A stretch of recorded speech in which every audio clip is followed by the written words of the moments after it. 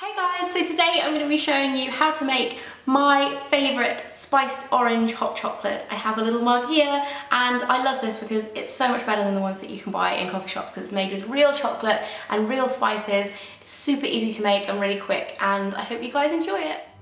So first up for the ingredients. To make 1 mug of my spiced orange hot chocolate, you're going to need some milk. I'm using semi-skimmed organic milk, but you can choose whatever you want, a non-dairy option or skimmed, full fat.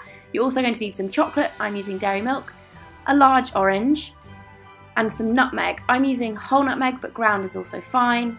Some cloves and some cinnamon sticks. Again, you can use ground, but I prefer to use the cinnamon sticks, and some cardamom pods. You're also going to need a pan, preferably a milk pan so it won't overheat your milk, a whisk, a grater, a sieve, and your favourite Christmas mug. This one is from my friend's company, Susan Rose China, and it's extra special because you can customise it with your name. Optional extras for the top if you want to use them, Squirty Cream and Marshmallows, of course. So the first thing you need to do is to put 3/4 of a mug full of milk into your pan and start to heat it up. You also want to add your spices now, so I'm putting in 1 cinnamon stick, 3 cardamom pods, which I'm actually crushing between my fingers as I put them in so that the flavour escapes more. I also like to put in 3 cloves, and then finally on the spice front, grate in a little bit of nutmeg using the finer side of my grater. Make sure if you are making 2 mugs or 4 mugs or whatever, you just times the recipe by however many mugs you're making to make sure that you have the right level of spice. Next, to get the orange flavour, you want to grate in the peel of half an orange using the finer side of your grater.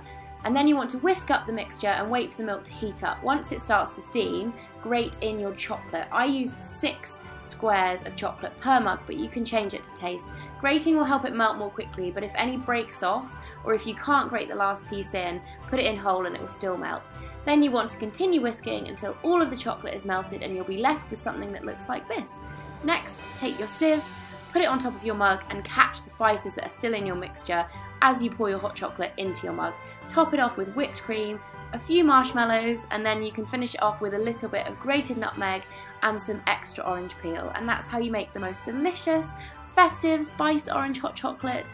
If you want to make some yummy gingerbread to go with your hot chocolate, make sure you check out my video from our cooking series. I'll put a link below, but we basically make a gingerbread house and some edible gifts, which are perfect for having with your hot chocolate.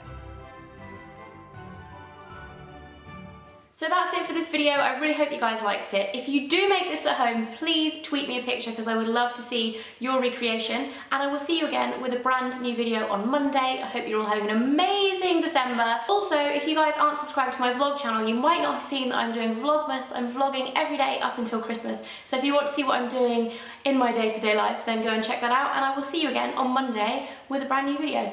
Bye guys! Hey guys, so today I'm back with a haul video for you all, and today's haul is a haul of contradictions because whilst it's all winter stuff, half of it is warm, cosy,